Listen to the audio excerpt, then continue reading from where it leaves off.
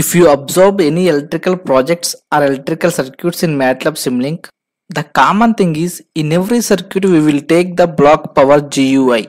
Here GUI means graphical user interface, but we can't connect that power GUI to any element in our circuit. If you don't connect that power GUI block to any element, then why we need that? Let's see.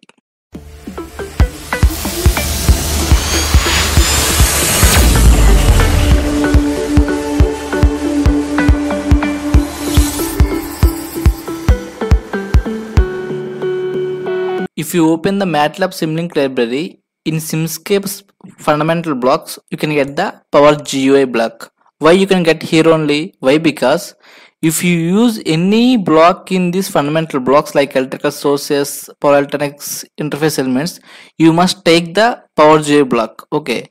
For example, in your circuit, you have any electrical sources like DC source, AC source, you must connect the power GUI block. Why? Because this power GUI block is environmental block for only these elements only. Okay, only these blocks. If your circuit have any of these elements, then you must connect the power GUI block. Okay, you can also connect the circuit without using the power GUI block. Okay, in your circuit you don't have the any of these elements like electrical sources, power electronic devices, then you don't need to use the power GUI. Okay, but if you have the elements in electrical sources or power electronics or anything in fundamental blocks, then you must connect the power GUI block. Okay, for example, I am taking the without using power GUI block. Let me take another elements which does not have the fundamental blocks. Okay, so for example, in sources I am taking the sine wave. To see that waveform, I need to take the scope, right? So go to sinks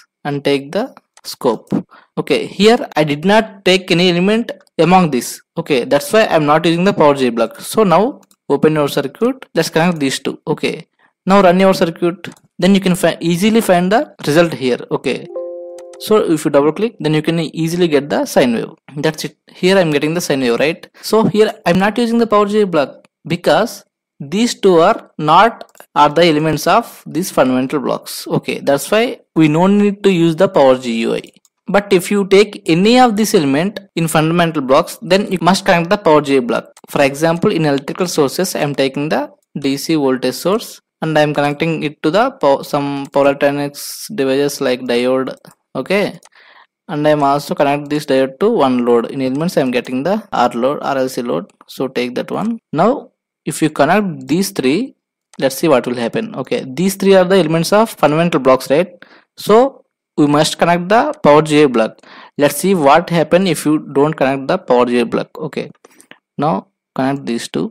Now run your circuit. It can't run. Why? Because it can cause the error like the diagram must contain the power GUI block. Okay, that is the error we are getting. Okay, so why? Because here we are using the block set power GUI environment blocks here. That's why we need to connect the power GUI. So now let's connect the power GUI block. Now run your circuit. Yes, it is ready. So here that is the thing. Whenever you use the blocks in surrounding of power GUI, you must need to connect the power GUI block. Okay. So for better results, you need to connect the top of your circuit. And the main operation of this power GUI block is it allows to choose the one of the methods to solve your circuit. Here, if you open the power GUI, we have three different simulation type like continuous, discrete or phasor. These three are the solving methods. Okay, if you want continuous, you can take the continuous solver. That is nothing but the variable step solver. If you look at the difference between continuous and discrete, here is the best example. So here if you take the example as variations of human heights, like in humans we have the different types of heights. Someone having the height of 3 feet and someone have 4 feet, 5 feet, 6 feet, 6.5 feet, 5.5 feet, like that. We can't take the fixed value. Okay, but that is the continuous one. For best example of discrete one is human blood groups. Okay, if you take the human blood groups, we have only fixed 4 blood groups, that is A, B, AB and O. We don't have any another blood group other than this, right? That means discrete have the fixed values and continuous have the variable values, right? That's why if you take the power GUI block, here we have the continuous. If you take the continuous solver, then which uses the variable step solver. Okay, if you take the discrete, then our electrical system for a solution at fixed time steps. Here we can take the fixed time values. That's why whenever you take the system to discrete, then we have the sample time, fixed sample time, right? This is the default sample time of 50 e power minus 6. Okay, that means 50 into 10 power minus 6. That is the fixed time steps whenever you can take the discrete. Okay, and whenever you use the phasor, then we have the phasor frequency. So whenever you use the phasor, we need to give the phasor frequency. Okay, here default frequency is 60 Hz. Okay, you can take any solver depending on your circuit. If you want to take the continuous, then the solver will be the variable step. If you take the discrete, then the solver will be have the fixed time steps. Okay, don't forget. And one more thing is, we can also use the two Powergui blocks. Okay, but 90% of the projects only use the single Powergui block. But if you have the two or more independent electrical circuits, then you can also take the two Powergui blocks. Okay, so here if you take the another system like this only, so here I'm taking the two systems. So if you want to simulate the two different independent circuits, you need to make the subsystem first. Okay, so first of all take this and right click, and here the create subsystem from the selection. That's it. They have the subsystem, right? So like this you can also subsystem this independent block also. You can use directly command control G for subsystem. Okay, that's it. So now you can easily run your circuit with these two different Powergui solvers. So like that you can also use the two Powergui blocks for two independent circuits. In Powergui block, not only solver methods are there, but you also have some tools. Here we have the different tools.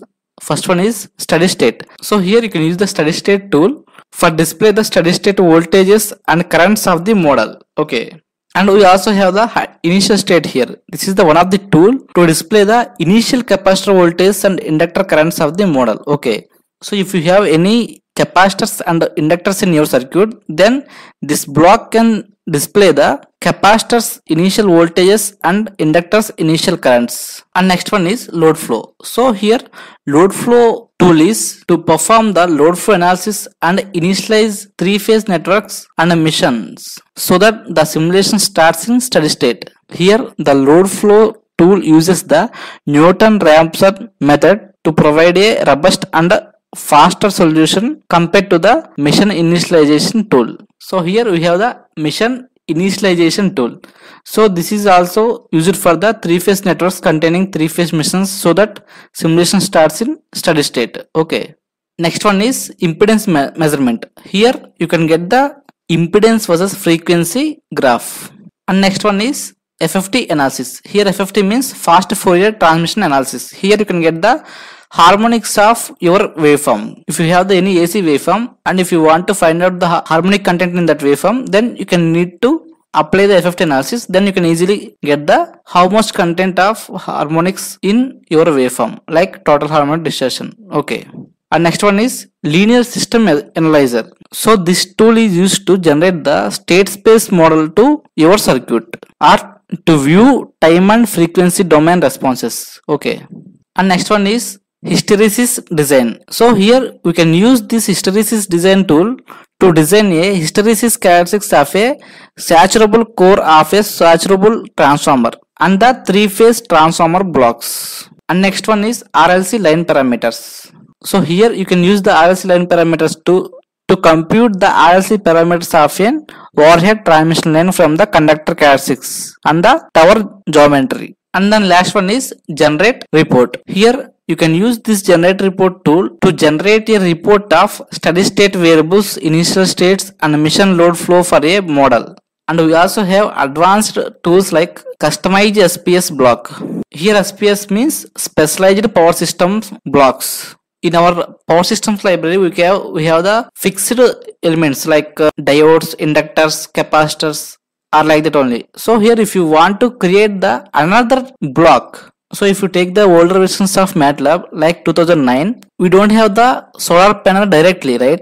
So if you want to take that into your block, then you can use this tool and create the new block and it can automatically added in your Simulink library. Then you can easily connect the block to your circuit always. You don't need to again and again connect the all inner blocks. Okay, you can take the fixed block and create it as a new library, and you can take the block whenever you need it. That's it. These are the tools we are used in this Powergui block. Okay, and we also have some preferences here. So here, if you want to disable the warnings, then you can click on this one, and here if you want to display the compilations messages, then click on this one. Okay, by default we can see the warnings and we can't see the compilation messages. Okay, so if you don't want to see the warnings, then click on this one, and if you want to see the compilation messages, then click on this one. Okay, that's it. So next one is, you can tick this checkbox if you notice a slowdown in your performance when you using the accelerator mode in Matlab. So in Matlab we have the accelerator mode also to fast up our simulation time. Okay, so your circuit is running slowly even when you are using the accelerator mode, then you must click on this one. Okay, then your circuit will be run as faster. Okay, and here we can also have some load flow values as frequency and base power, and we can rate the voltage as kilovolts, and the units of power is megawatt. Okay, like this you can take as the defaults for load flow. Okay, that's it. These are the things we need to know about the Powergui completely. Okay.